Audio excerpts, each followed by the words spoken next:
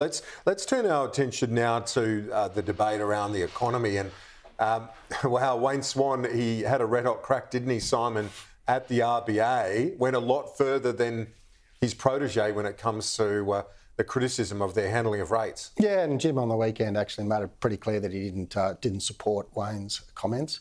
Look, the reality here is that we're in a really interesting part of the economic cycle. I think the next movement of interest rates is down. It's just a question of how soon that's going to come. Families out there are desperate for some interest rate relief. But the causes of that inflation are stubborn and persistent, and they come from a variety of causes, not just domestic, but most of them, in fact, international.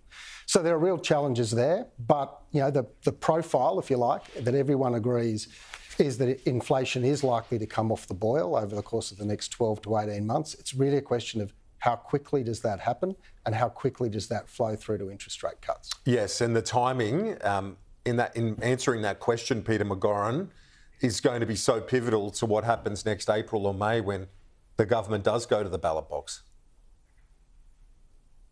Exactly, Kieran. It will largely determine the outcome of the federal election. I think everybody's agreed, economists and politicians and commentators, there'll be no interest rate cut for the remainder of this calendar year, but there is a prospect in the first part of next year. The big issue for the government is whether or not they'll get the credit for it. Taking on the RBA and abusing the RBA was hubris on the part of the Treasurer, and then it was complete folly and stupidity on the part of Wayne Swan. Won't advance their cause. So even if interest rates come off, Kieran, in the lead up to the election, it's a question whether or not they come off much and whether it's too late politically for the government. Peter, I know you're watching closely the US election today. The New York Times Siena poll has things a toss of the coin. We spoke about those pivotal moments in the Australian election. One looming in the United States this week, that being the presidential debate, Peter McGorran. Yes, Kieran, which nobody can afford to miss because it will influence the polls because the Americans basically, by a slight majority, I believe, want to vote for Trump. But can you take the risk? And because of his character deficiency. So to me, that's what he's got to reassure Americans. Now, in the polls, I've wondered for a few weeks now, Kieran, why isn't Kamala Harris further ahead in the polls? By rights, she should be. This is too close to call.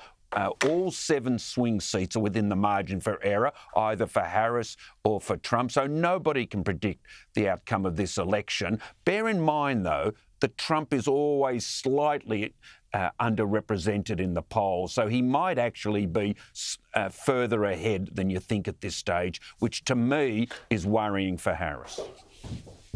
Simon, we will have that debate 11 o'clock right here on this program, as it will be broadcast around the world. It's going to be, I think, compelling viewing on Wednesday. Oh, absolutely. And I think this is really what the Trump campaign have really wanted since Kamala became the nominee for the Democrats.